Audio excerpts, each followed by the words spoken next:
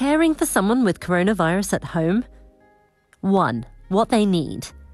Someone with coronavirus symptoms needs rest, nutritious food, and to regularly drink water. Paracetamol can help lower a fever. But if symptoms get worse or don't go away after a week, then contact your health service. 2.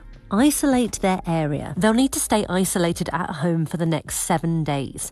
Ideally, they should have their own room, and food should be left outside their door. If you have to be in the same room, keep 2 meters away, and if possible, wear a medical mask, but don't touch it, and throw it away when you leave the room.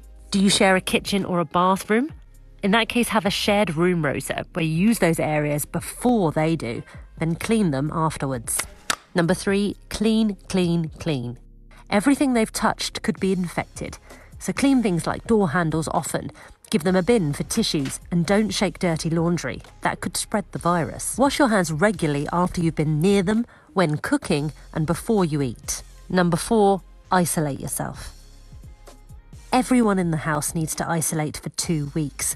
All your medicine and food should be delivered and left on your doorstep. You can exercise outside, but keep 2 meters from everyone else. Remember, you can only take care of someone if you yourself are well. Part of their care is your care.